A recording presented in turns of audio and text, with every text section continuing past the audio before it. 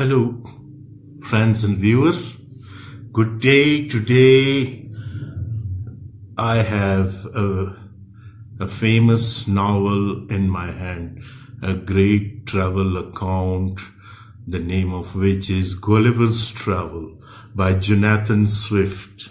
And this is a novel which is divided into four travels.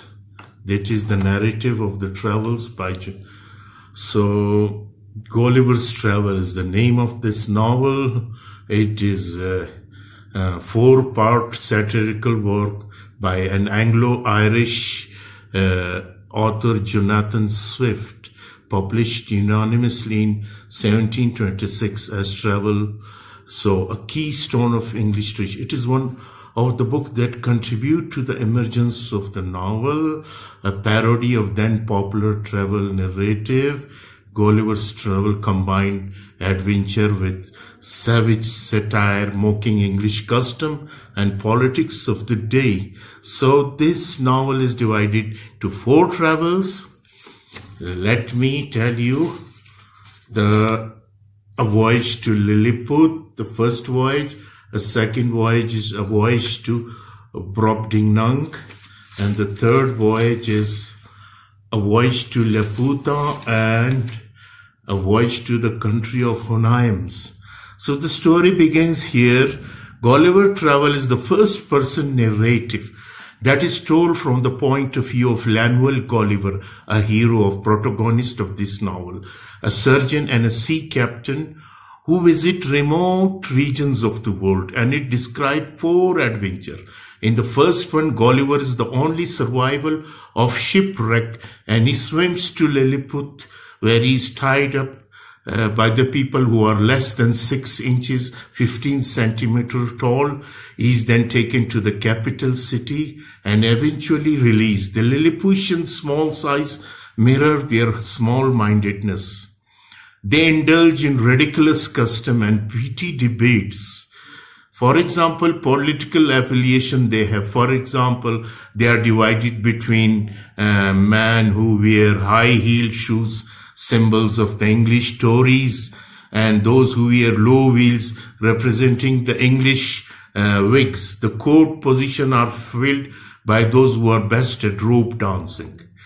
Gulliver is asked to help defend Lilliput against the empire of Blefuscu, in which Lilliput is at war over which end of an egg. These are to help them at war at the end of an egg, how the egg should be broken. This being a matter of religious doctrine for them. Gulliver captures Blefuscu naval fleet, thus preventing an invasion, but declines to assist the Emperor of Lilliput in conquering Blefuscu. Later, Gulliver extinguishes a fire in royal palace by urinating on it. Eventually, he falls out of favor and is sentenced to be blinded and starved. He flees to Blefuscu, where he finds a normal-sized boat and is thus able to return to England. The second travel is Gulliver's second voyage takes him to Brobdingnag, inhabited by a race of giant people. Here he finds a giant people, very big wind. A farmer finds Gulliver and delivers him to the farm owner.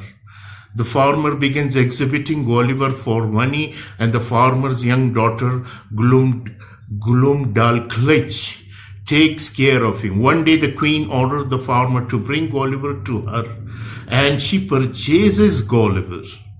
He becomes a favorite at court, though the king reacts with the contempt when Gulliver recounts the splendid achievement of his own civilization. He started to debate with the king of that. The king responds to Gulliver's description of government and history of England by concluding that the English must be a race of odious vermin.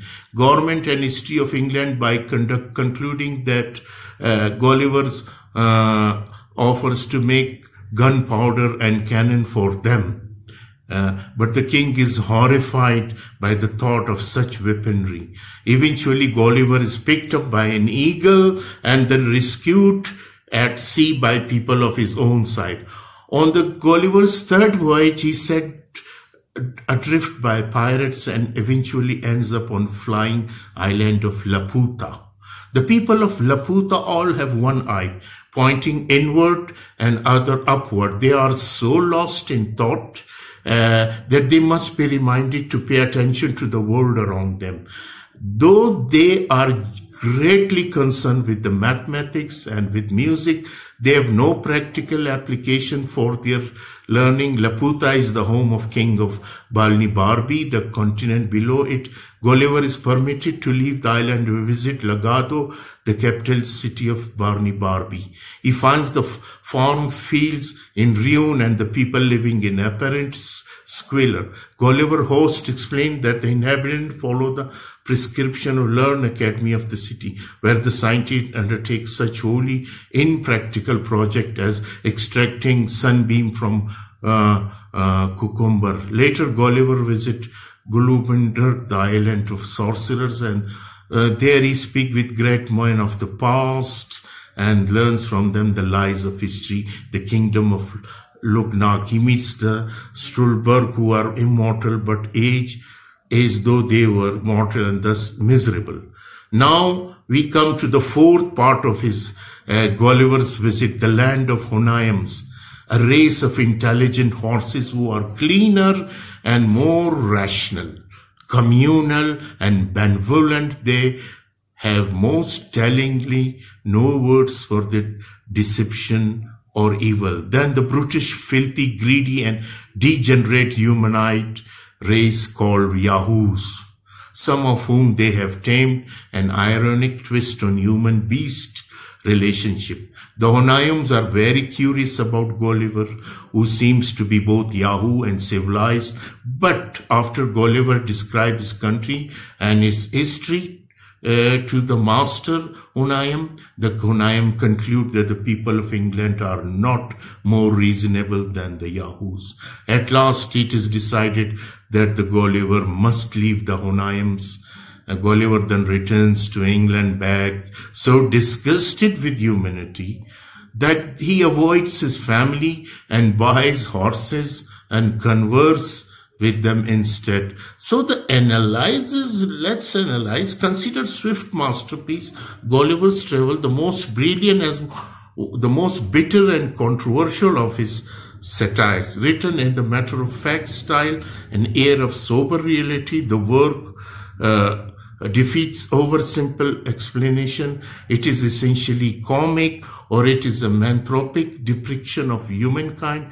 Swift certainly seems to use the various racist societies Gulliver's encounter in his travel to satirize many of the error, follies, and frailties that human beings are prone to. The warlike disputation, but essentially trivial Lilliputian in the first section, and the deranged, impractical pedants and intellectual in the third segment are shown as imbalance between lacking common sense and even decency. The Honayams, by contrast, are the epitome of reason and virtuous simplicity. However, Gulliver's own proud identification, this horse is a secretary for his fellow human being, indicates that he's become imbalanced, that human beings are simply incapable of aspiring to virtuous relationship. So Gulliver's Travels, this is an allegory as well as satiric touch. So, ladies and gentlemen, the Gulliver's Travel, this is a satire and allegory. And Jonathan Swift had satired the days and the politics of his, the days of his own days. I'm sure that you will find this book very interesting, and the Jonathan Swift, a very best book in literature. Thank you very much.